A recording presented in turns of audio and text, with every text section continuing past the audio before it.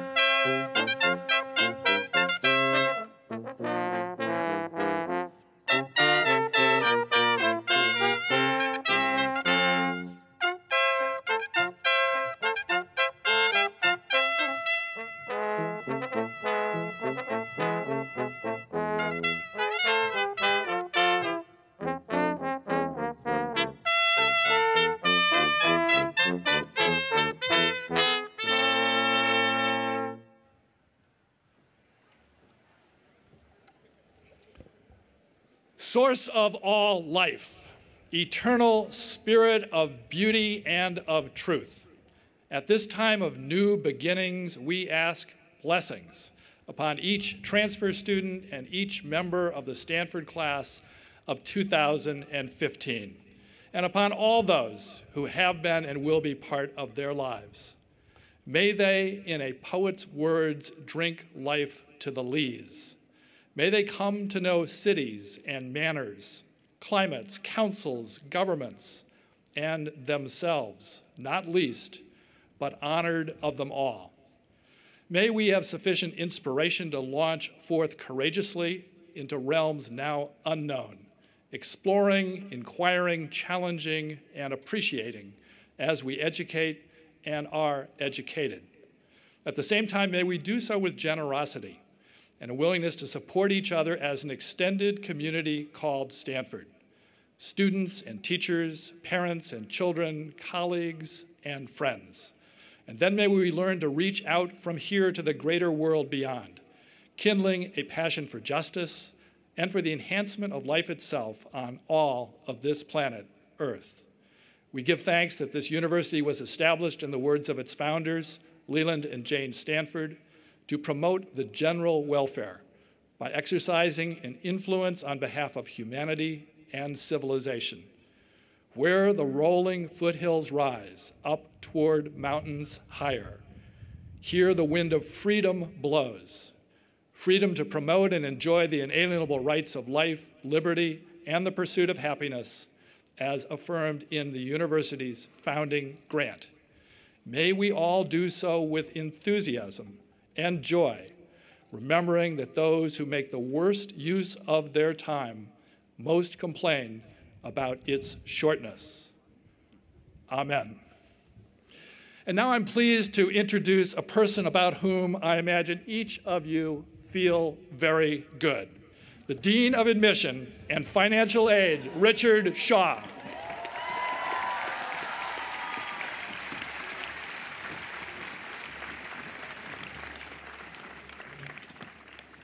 President Hennessy, trustees, deans, faculty, administrators, and members of the Stanford community, today at our great university's 121st Convocation, we celebrate the spectacular class of 2015 and the additionally new transfer class.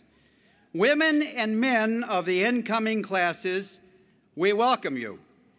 You have arrived at this momentous occasion, and I demand that your voice give us a resounding cheer.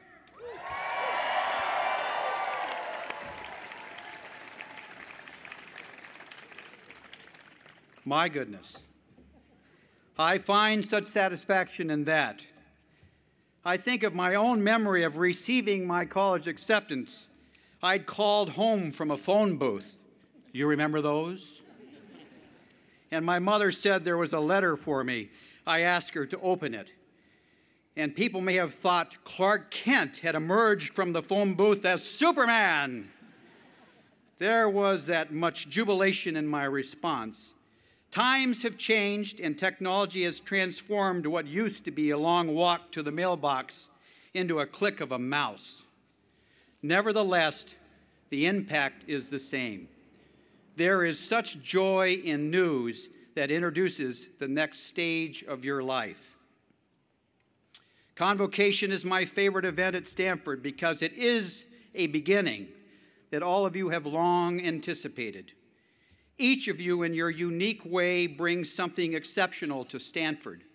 To those of us who read your applications, your potential and promise are breathtaking. Today, there are 1,709 freshmen and 47 transfer students entering into the academic community at Stanford. Collectively, you represent 1,134 secondary schools in 50 states and 52 countries. 21 of you are from community colleges, and 9 of you are veterans of the Army, Navy, and Marine Corps.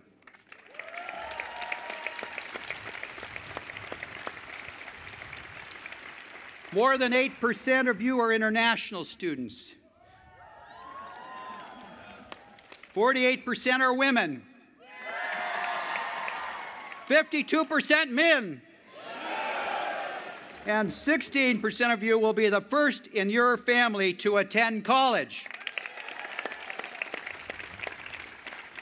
And nearly 50% of you are receiving financial support from Stanford for your undergraduate education. The admissions staff and I spend time beyond measure selecting this beautiful class. We search for young scholars willing to step outside boundaries to pursue their intellectual interests. We are further moved by qualities of compassion and openness and commitment to those around you. We search for leadership beyond titles. Most importantly, you told us in your own words of your passion and intention to contribute in significant ways. We see your academic motivation and your personal experiences reflecting a world of possibilities as your lives unfold at Stanford and beyond. I am so lucky to observe in each class the raw beginnings of extraordinary potential. At this point, some of you may be asking yourself, is he really talking about me? Some of you might secretly be wondering if you were the one mistake in the admissions office made this year. Let me be emphatic. We have not made any mistakes in selecting this superlative class. A good and wise friend sees more in you than you see in yourself. This is what we do. This is our profession, to identify in you the intellectual strength and leadership potential to impact the world. We have chosen you, and we have not made a single mistake.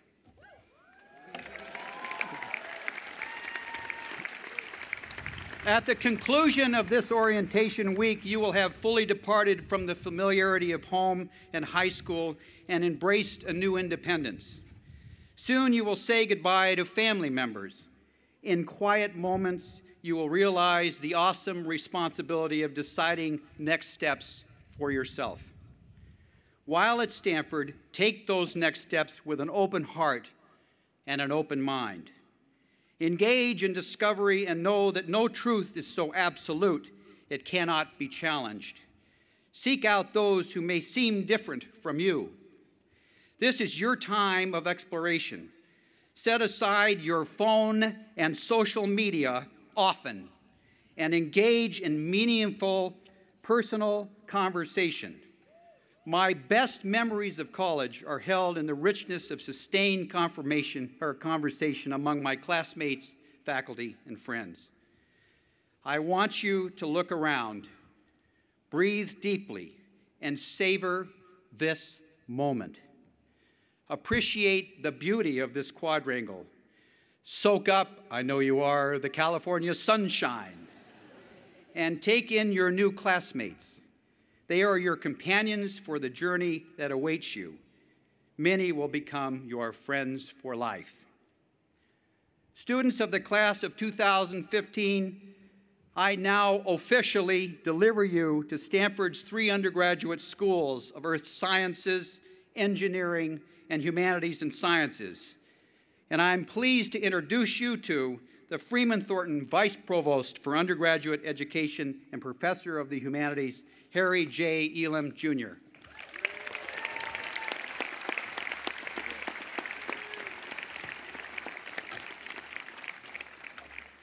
Thank you, Dean Shaw, for your remarks and for bringing to Stanford this amazing class.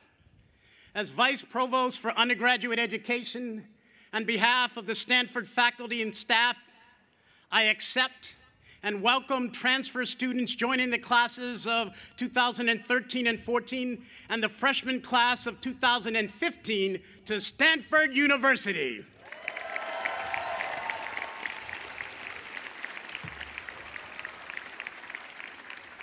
Incoming students, I can feel your excitement. For you and for all of us, today marks an important moment of transition. Before this day, you could only tell people you were been accepted at Stanford. But now this day has finally come, and you are officially a Stanford student, part of a community devoted to contemplation as well as action, a collection of fellow travelers knee-deep in deep thinking.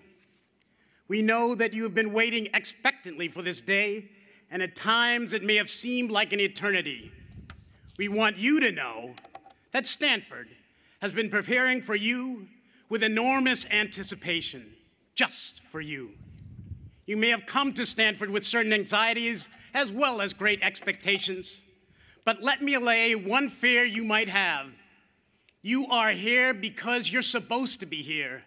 This is a match made with much thought and effort on our side and no doubt on yours, more involved than Match.com, eHarmony, or other matchmaking system out there. We chose you, yes, but you selected us as well. With your matriculation comes what we hope will be a lifelong bond. For you are now joined to us and us to you on a remarkable journey. You have come to Stanford to earn a college degree, but Stanford will afford you much, much more. In the immediate days ahead, you can expect that Stanford's world-class faculty members devoted to undergraduate education and research will introduce you to new and different ways of articulating a problem and of problem solving, will engage you in philosophical principles and artistic paradigms, will provide you with insightful methodologies of confronting the meanings of life and approaching the world. But what you may not yet know is that they are also optimistically anticipating the ways that you will challenge them and provoke new thinking. The questions you will ask, the vitality and energy that you will bring to the classroom will energize our own research and make us better teachers and scholars. This is a school that cultivates and savors new ways of thinking and invests in new models for education. Located at the heart of Silicon Valley, a place where invention and innovation regularly emerge from people under 30, we don't buy into the hierarchies of the old and wise, simply imparting knowledge to acolytes. Learning and the process of knowledge production are collaborative enterprises, and Stanford values and takes very seriously the input of every participant in the project, no matter the size of the assignment or whether they are freshmen or graduate students.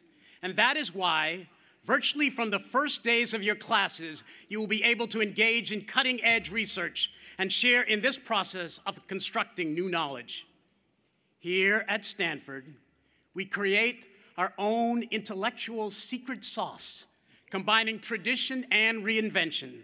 At Stanford, profound learning goes on outside of the classroom as well as inside, on the fields of play and on field trips, in dance studios and rehearsal halls, in dorms and on community-based research projects. At Stanford, diversity is not a catchword, not just a cliche, but a fundamental educational practice, for we realize that difference is critical to excellence. At Stanford, that pioneering spirit and entrepreneurial energy that founded the university some 120 years ago still characterize it today.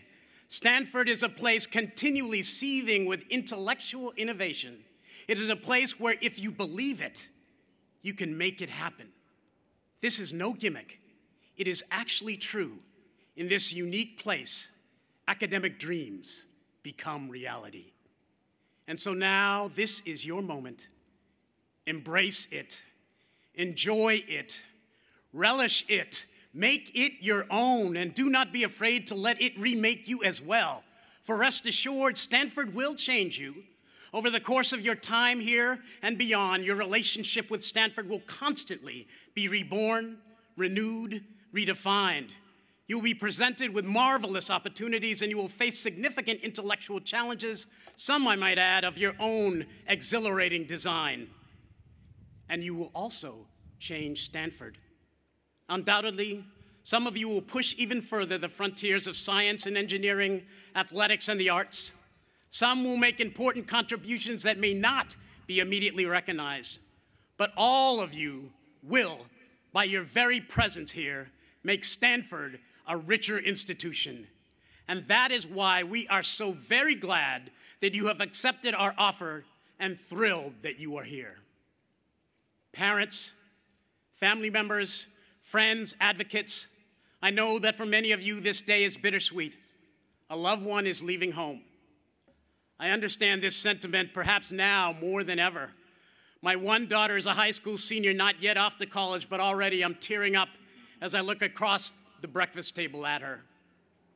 I know this day will come soon, so I feel your pain.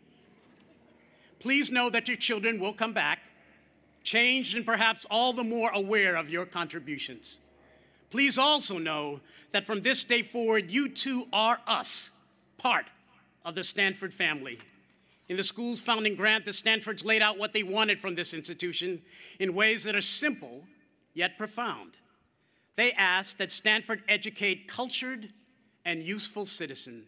Cultured in the 19th century did not mean moneyed or elegant manners. It meant an appreciation not just of the finer things, but a finer service. The Stanfords saw learning put in direct relationship with meaningful practice and towards a greater social good.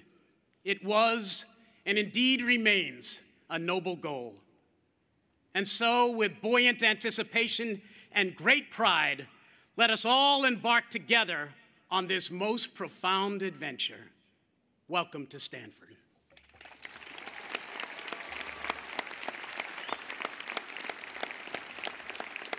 It is now my pleasure to introduce the student speaker, Michael Tubbs of the class of 2012.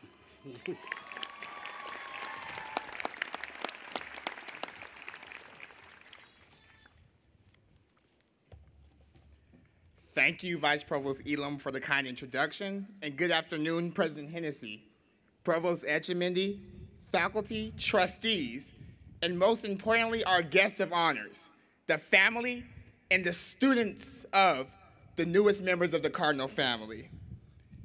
I have never been to a freshman convocation. 3 years ago, I purposefully had my family leave our home in Stockton, California, only an hour and a half away, late, so that I would miss all the Welcome to Stanford festivities. Don't get me wrong, I was excited for college. This excitement, however, was tempered by a sense of fear and foreboding, as I was worried as to whether there was a place for someone like me at Stanford University. Before I graduated from high school, teachers were already telling me in all the ways I would fail at Stanford. And the long summer gave me way too much time to think about every single way in which I was not Stanford. I was not Stanford because I was born to a teenage mother and an incarcerated father. I was not Stanford because I went to a large failing urban public high school. I was not Stanford because I didn't get a perfect 2400 on my SAT. I was not Stanford because I came from a city in a community that most would consider the hood. In short, I missed my freshman convocation. I missed taking pictures on move-in day. I missed all the Welcome to Stanford festivities because I was certain that Michael Tubbs would not belong at Stanford University. This feeling of not belonging and questioning my place at this university continued throughout new student orientation and until the very first day of class. As I walked through the quad on a beautiful California afternoon, an afternoon quite like this one, and past the Memorial Church, I began to think about the brilliance of my peers and the faculty that was sure to surround me in the classroom, and the feelings of inferiority and insecurity only intensified. Before I walked in the classroom, however, I was met with another thought. I was reminded of the biblical story I had been taught growing up, that as Joshua prepared to lead the children of Israel into the promised land, that God had told him, everywhere your feet tread, I have given to you. And I took solace in that thought, that everywhere that I walked on this campus was mine, that had been given to me to use, to grow, to utilize, by virtue of my admission into Stanford. I internalized that sense of belonging, and those feelings of inferiority were replaced with an appetite to use and utilize all of Stanford's resources. It was this thought, this belief that everywhere I walked on this campus was mine, that explains why I stand before you today, a Stanford senior who has made it his mission to use and utilize all of Stanford's resources. From opportunities such as the Being Overseas program in Cape Town, to faculty like Jim Steyer, Gary Segura, and H. Samuel Leem, to administrators like Dean Julie, Jan Barker Alexander, and Sally Dixon, to community centers, and even to fellow students. It was the same thought, this belief that everywhere on this campus was mine, that led me to apply to the Stanford and Washington program.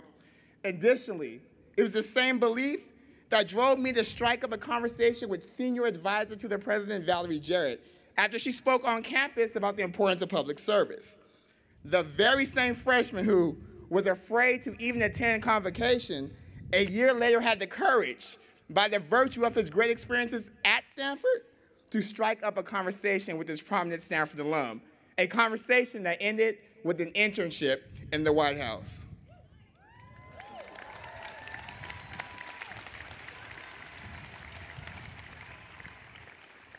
So as I stand before you today, I almost laugh at the fact that I was certain that there was no place for someone like me at Stanford University.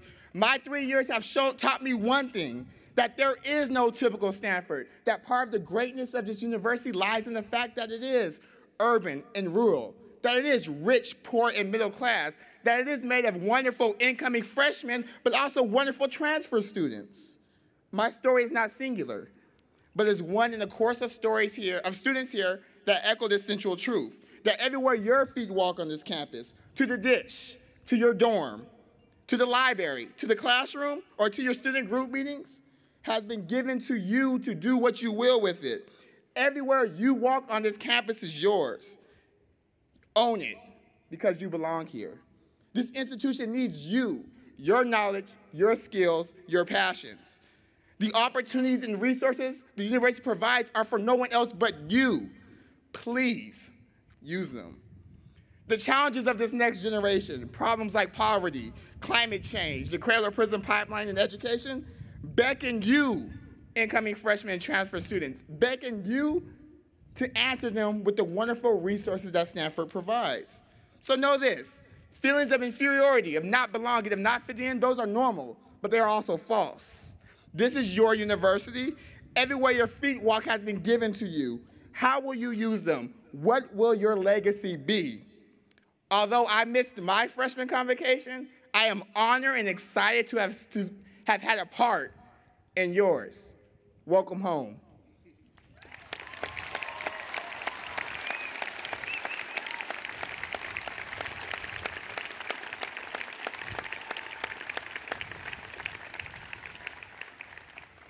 And now I have the great privilege of introducing the president of this great university to you all, President John Hennessy.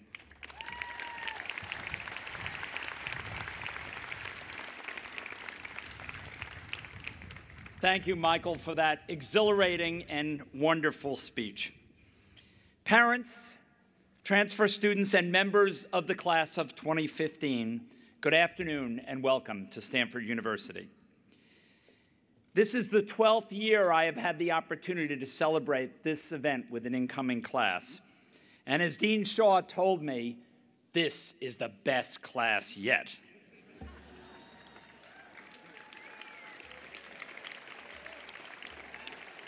Now, the seniors may contend this, but I know that this class will prove me right. Dean Shaw spoke about the extraordinary talents of this class and why, after an intensive review process, we selected each of you to be a Stanford undergraduate. In thinking about the start of a new school year, I have often turned to biographies that I've read over the past year for inspiration. This year, I managed to finish 2 works on Benjamin Franklin, an individual whose broad range of accomplishments as author, entrepreneur, statesman, scientist, inventor, diplomat, and political theorist has always amazed me. In addition to H.W. Brand's biography of Benjamin Franklin entitled The First American, which I read nearly 10 years ago, this past year I completed Walter Isaacson's Benjamin Franklin, An American Life, as well as Franklin's own autobiography. Now, if you're interested in this most diversely accomplished of the Founding Fathers, I would recommend either of the 2 biographies. You see, Franklin was a big proponent of self-improvement, but not always the most insightful when criticizing his own life and accomplishments. Now, as I read these books and contemplated the arrival of a new class of Stanford undergraduates, I found myself thinking of the many ways in which Benjamin Franklin exhibited the same characteristics that we look for in selecting Stanford students. It is true that Franklin would have had a few problems with our admissions process. His SAT scores were missing since the SAT was invented 200 years after he was a teenager. More importantly, his high school record was, well, it was non-existent because he quit school at the age of 12 to become a printer's apprentice. But Franklin not only had a keen sense of mind, he was a citizen of the world. And he had 2 of the most important characteristics we value at the university: intellectual curiosity and passion for learning. Indeed, Franklin's entire life was an intellectual journey, just as we hope the next few years of your lives will be. I trust that as you prepared for this day, you also took some time to contemplate what you are searching for in your undergraduate education. Like Franklin, you live in a time of great change. New discoveries in science are revolutionizing the way we treat human disease, as well as challenging us with deep and complex ethical questions. The changes we have wrought in our environment, from climate change to the reduction and extinction of various flora and fauna, force us to question how we will build a world that will be sustainable for future generations. Events around the world remind us that we share a very small planet among peoples with different beliefs, cultures, and experiences. The goal of educating young people on their journey toward becoming thoughtful and active participants in our society was on the minds of Leland and Jane Stanford when they founded this university. The Stanfords boldly stated their goal of producing cultured and useful citizens, and we still strive for that more than a century later. Today, you join a community of scholars organized to pursue truth, knowledge, and understanding. In Franklin's day, such scholarly communities were rare. So when he was 17, he organized a group of colleagues into what he then called the Junto, a club of inquirers into matters moral, political, and scientific. Potential members were asked 4 questions to see if they were ready to join his club. Although 280 years have passed since those questions were written, I might ask the same 4 questions today. First, do you have any disrespect for any current members? Second, do you love mankind in general, regardless of religion or profession? Third, should anyone be harmed in his person, property, or reputation merely on account of her opinions or way of worship? And fourth, do you love and pursue truth for the sake of truth? And will you share the knowledge you discover impartially? Your acceptance letter was an invitation to join a community of scholars founded on principles virtually identical to those of Franklin's Junto. Those principles were established by the university's founders and early leaders, by Jane and Leland Stanford, who in the aftermath of the tragic death of their only son at the age of 15, established this university to benefit other people's children. By Stanford's first president, David Starr Jordan, who chose the motto, "The wind of freedom blows," to remind us of the importance of free and open inquiry. And by the first faculty and students of the university, who in 1896 created the fundamental standard, which emphasizes personal integrity and respect for each and every member of the scholarly community. It is the standard under which we still operate more than 120 years later. Now that you have accepted the invitation to join this university and to live by these principles, the question I hope you are all asking is, how should I make the most of my time here? I can offer a few suggestions based on my 34 years as a faculty member. My first suggestion is to get to know the faculty who have chosen to pursue the academic life because of their passion for learning and their desire to share their knowledge with others. We know that getting to know a faculty member personally is one of the most important components of the Stanford experience. And we have invested heavily over the past 15 years to create many more such opportunities. The hallmark of our innovations has been freshman and sophomore seminars, which are all taught by Stanford faculty, and each of which enrolls no more than 16 students. This year, there will be over 100 freshman seminars on topics including biotechnology, renewable energy, globalization, slavery in ancient Rome, Mark Twain, the Middle East, French intellectual culture, social protest, aging, and Latin American politics. These seminars are a wonderful opportunity to get to know a faculty member and a new subject. Get to know the faculty outside of the classroom as well. While I love giving an exciting lecture to a packed classroom, my greatest enjoyment comes when a student visits my office to talk about my research, to ask a question about class, to seek career advice, or to talk about a topic that she's interested in. We have an extraordinary faculty. Get to know them and discover why they are passionate about their scholarly pursuits.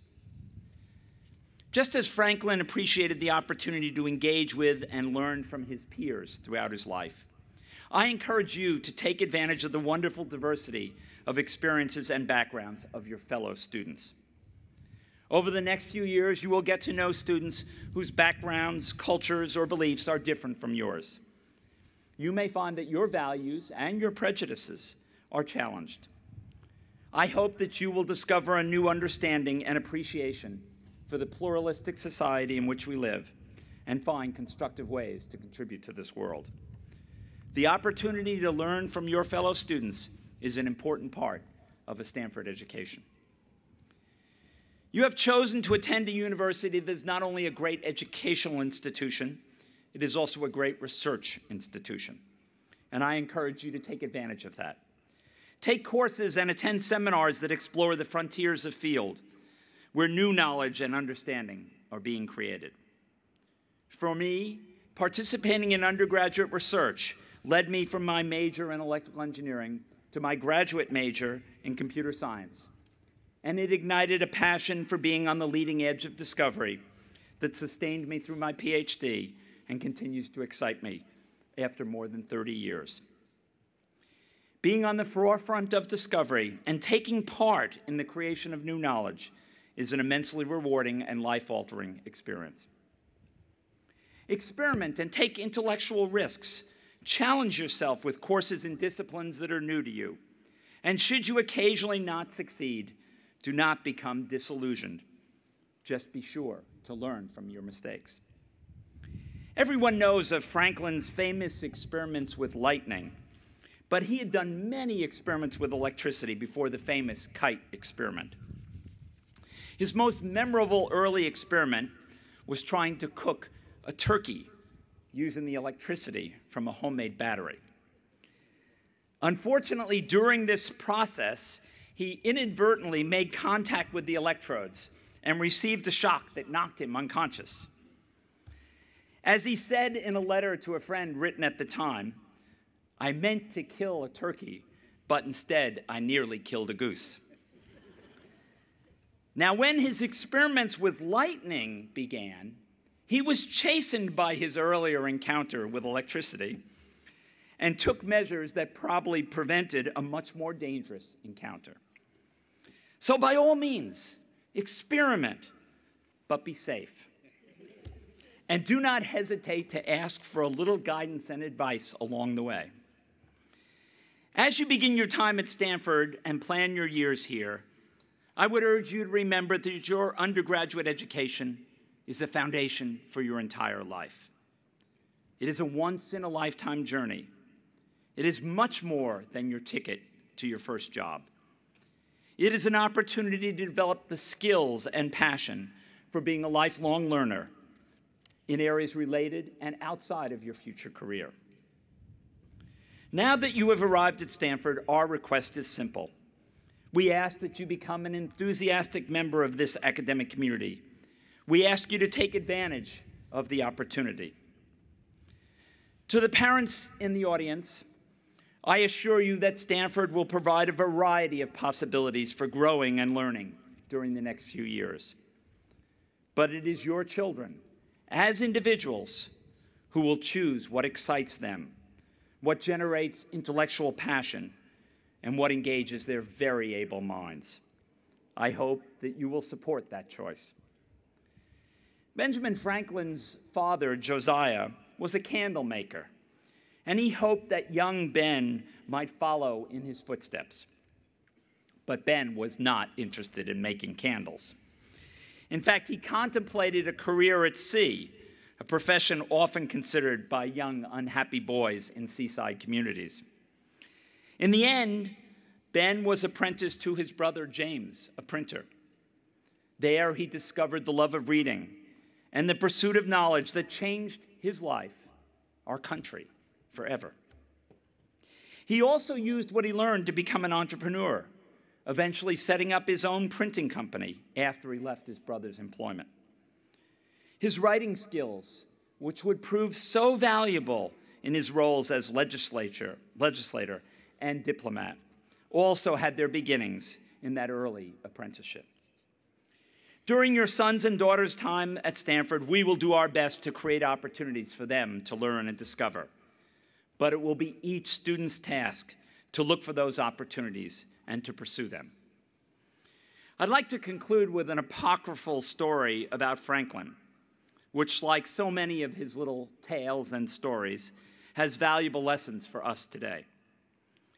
This story claims that Franklin was conversing with some friends at a local Philadelphia tavern shortly after the publication of the Declaration of Independence.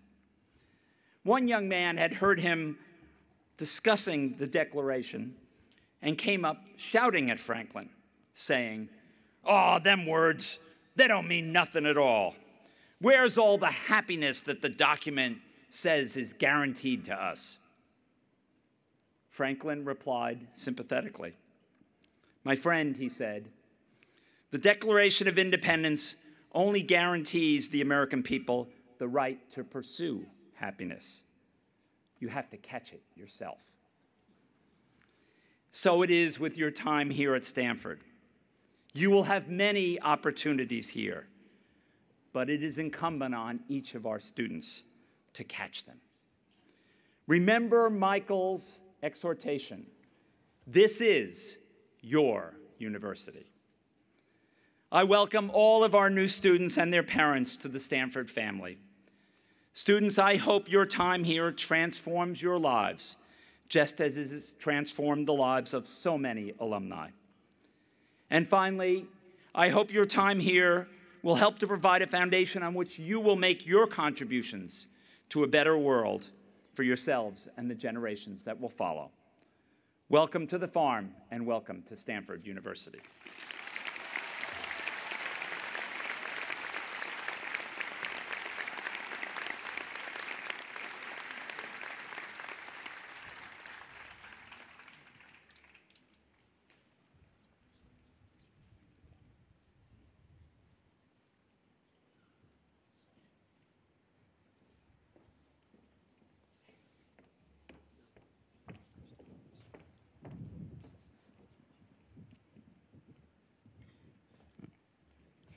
Please rise for the Stanford alma mater. Hail, Stanford, hail. We will sing it twice, once on our own and once with you. So we'll ask you to join you on the second time. The words are printed in your program. Where the rolling foothills rise, up toward mountains higher, where at eve the coast range lies, in the sunset fire, flushing deep and paling, here we raise our voices, hailing thee, our alma mater. From the foothills to the bay, it shall ring as we sing. It shall ring and float away. Hail, Stanford, hail. Hail, Stanford, hail. Now please join us as we sing it again. Where the rolling foothills rise, up toward mountains higher, where at eve the coast range lies, in the sunset fire, flushing deep and paling, here we raise our voices, hailing thee, our alma mater. From the foothills to the bay, it shall ring as we sing. It shall ring and float away. Hail, Stanford, hail. Hail, Stanford, hail.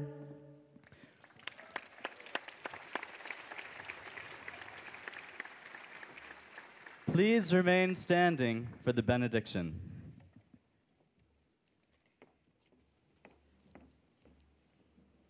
Before we leave this gathering, take a moment to breathe it all in, the heat and our fans, the sun and sandstone arches, the sky blue with possibility, the celebration, the classmates who in time will become soulmates, the families bursting with pride, the anticipation and the hope, the attainment and the challenge, our newest students overflowing with promise. Source of all creation, on this day of beginnings and goodbyes, on this day of welcome and appreciation, shower us with wisdom and understanding, love and purpose, that this new class of Stanford University and those who love, teach, and embrace them will learn and live with kindness, study and share with compassion, discover and create with joy, so that they will harness their talents to repair the world through knowledge, understanding, and justice. Adonai yishmor tzeitecha uvoecha me'ata v'ad olam. May the source of blessing guide you as you go forth and as you return, now and forever. Amen.